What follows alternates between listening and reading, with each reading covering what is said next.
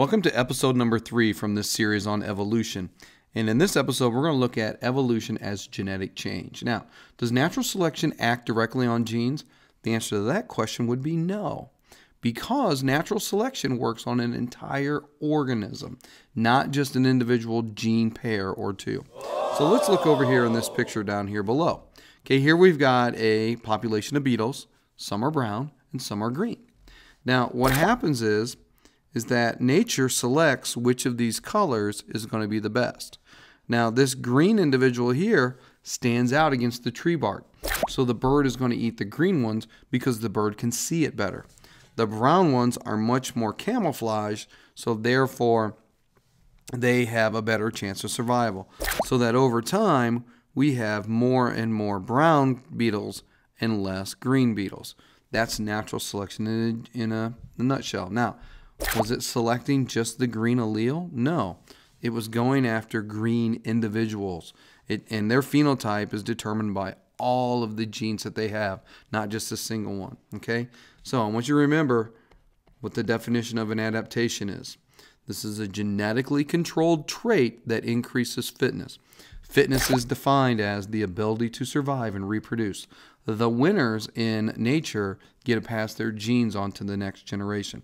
And typically, the only way that you get to pass your genes on to the next generation is that you have the adaptations that allow you to survive long enough to be able to do that. Okay, remember, adaptations always increase fitness. Fitness is the ability to survive and reproduce. All right, now here we got an example right out of your textbook, and it's showing you a population of lizards. So in this case, the initial population has 3 phenotypes: brown, red, and black. And clearly, you can see the individuals with the highest fitness would be the brown ones. Maybe they live in a desert where the sand is pretty brown. Therefore, the brown one's going to be much more camouflaged.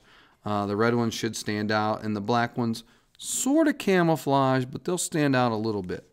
So after 10 generations, you can tell that there's no more red ones. In fact, the red ones have probably all been eaten by birds of prey and other organisms.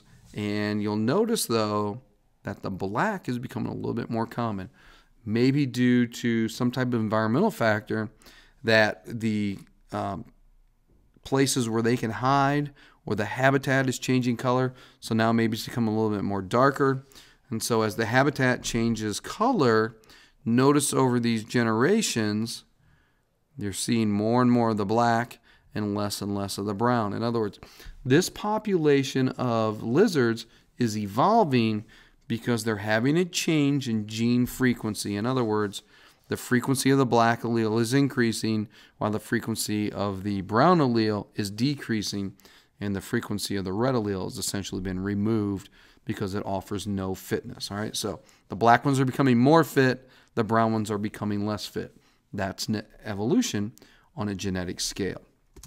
All right, so natural selection on polygenic traits. Remember, polygenic traits use more than one gene pair to create the phenotype, and it creates this bell curve of normal distribution. We talked about this on the previous episode in this series. Now, fitness can vary from one end of the curve to the other. All right, so let's look at this picture here. All right, so here we've got a bell curve of the various heights of, say, human beings, for example. Okay, so we have a few individuals in our society are really, really short, and a few individuals are really, really tall, and most individuals are just average, which in this case would be 6 foot 6 inches, which means I would love to be that average. All right. Okay, so let's say that fitness varies along this curve. So maybe individuals on this scale are less fit, and maybe individuals on this scale are more fit. So over time, we would expect the average height to increase. And if that would be the case, and this would be an example of directional selection, which is something we're going to cover in an upcoming screencast. Okay? So just remember that an adaptation always increases fitness. Adaptations are controlled by genes.